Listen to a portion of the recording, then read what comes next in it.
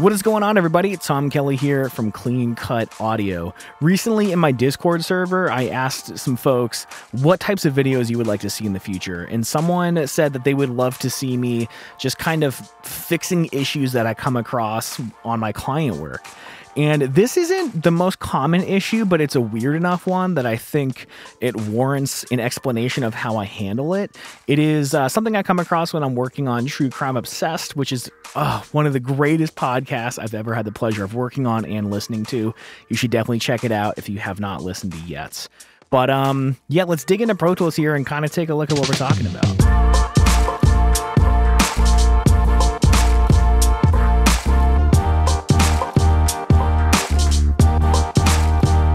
So for those of you that don't know, this is a documentary rewatch podcast where we take clips from the show and insert it into the episode. I've pretty much just started on the White Hot Abercrombie episode, and this is something that happens a lot. Basically, all I have is the audio from the documentary. I don't have stems. I don't have multi-tracks.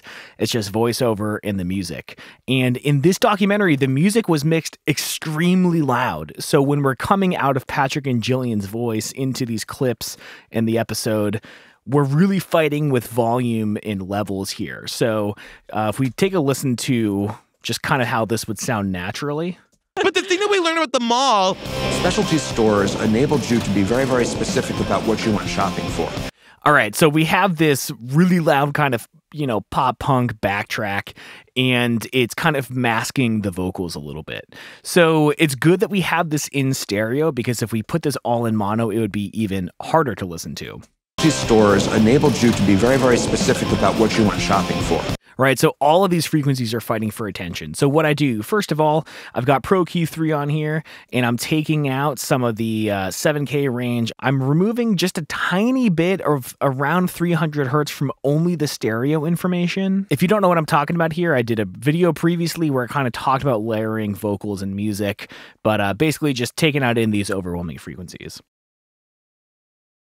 I have a de-esser on here just because some of these vocals are a little SE. And then this is the plugin that I'm really excited to actually show off. It's called Center. And this is a plugin by Waves. It's on sale right now for $30 at the Waves website. And if you use my affiliate link, you'll get an additional 10% off. It does kick me back 10% in Waves coupons. So it's I'm not getting paid for this, but every now and then I will get a free plugin out of all the affiliate links that you all so kindly use.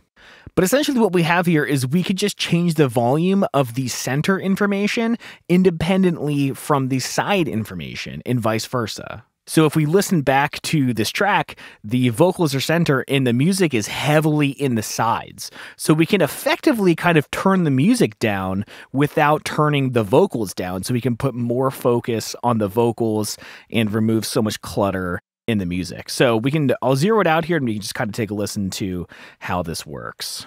Specialty stores enabled you to be very, very specific about what you went shopping for. You can go to Hot Topic if you were kind of punkish. You could go to PacSun if you wanted more of that.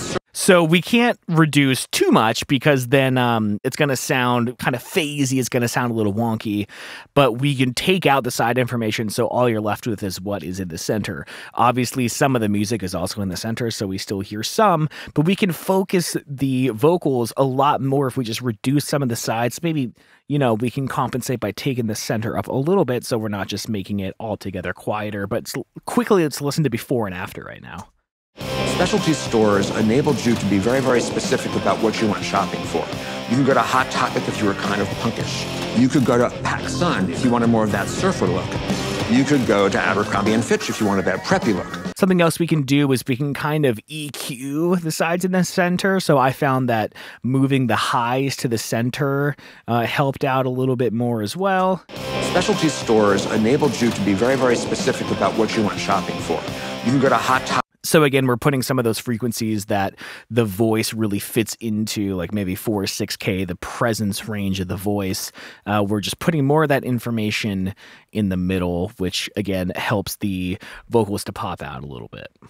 Specialty stores enabled you to be very, very specific about what you went shopping for.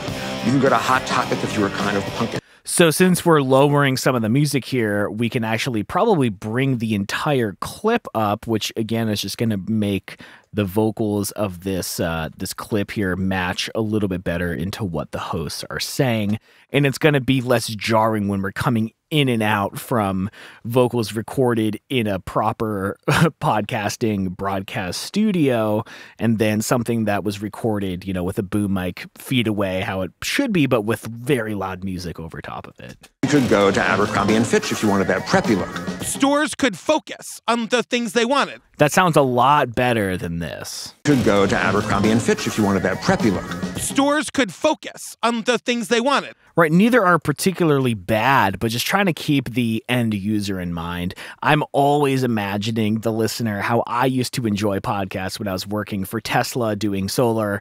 I was in a big box truck with noisy tools rattling around in the back. There was a lot of background information that was competing with the sound of my podcast. So sometimes it is worth it to go above and beyond to make the podcast as intelligible, as listenable as possible so that whoever is listening can hear every word no matter the environment that they are in. All right, that's it. This is a quick video. This is kind of a weird thing. I don't really know how to categorize it, but this is just a mix trick that I found to be extremely helpful for these very particular use cases that maybe not everyone is really coming into. But if you find yourself pulling clips from documentaries and TV shows where the music's already in it, you can help focus the voiceover using the Center plugin from Waves. Again, if you're interested, it's on sale right now for $30, and you can get an additional 10% off if you use my affiliate link, which is down in the description.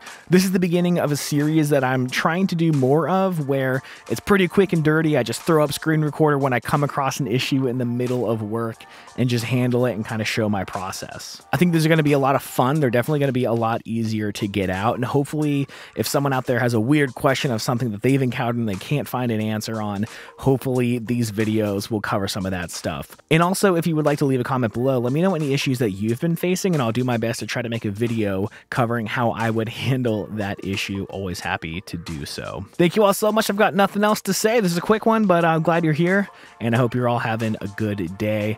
I love you all so much, and I'll see you soon. Bye, everyone.